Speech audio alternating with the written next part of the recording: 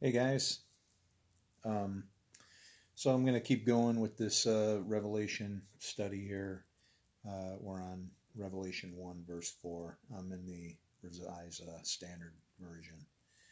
Um, John, to the seven churches that are in Asia, grace to you and peace from him who is, and who was, and who is to come, and from the seven spirits who are before his throne, and from Jesus Christ, the faithful witness, the firstborn of the dead, and the ruler of the kings of the earth. So, what we got is sevens. And we find out when we read these verses that there are seven candlesticks that John sees, or lampstands. And then you have Jesus, or Jesus' angel, with seven stars in his right hand.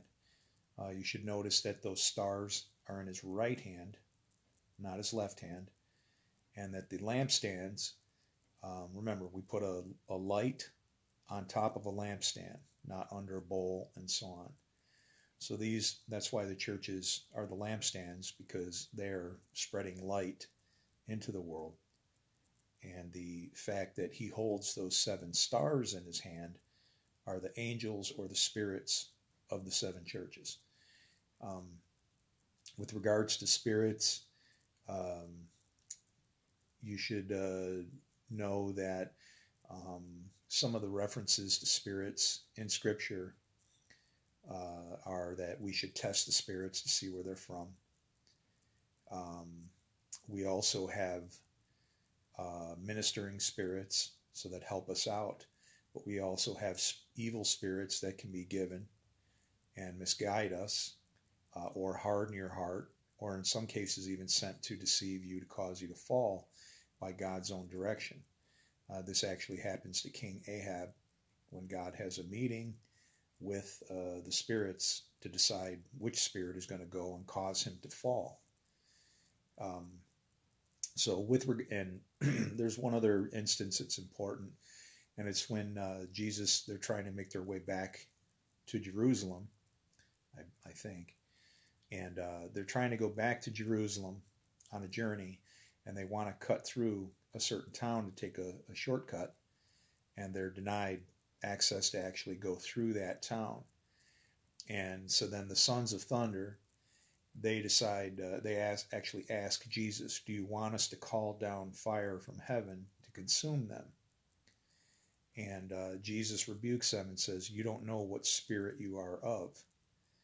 So with regards to spirits, God is all spirit. He is the one, and he controls the many. So the Holy Spirit, then, to be filled with the Holy Spirit is to, if you're filled with the Holy Spirit, it's not to say that those evil spirits are not still inside. They can exist to tempt you, to cause you to do wrong, to sin, which is self-inflicted neglect. But if the Holy Spirit is filling you, then it overrides and takes over these other spirits that they cannot, they don't cause you to act unrighteously. So these seven spirits then are representative of the spirits that these churches are putting into the world. And Jesus is about to, tear them apart, to show them what their wrongs are, where they're falling short, and so on.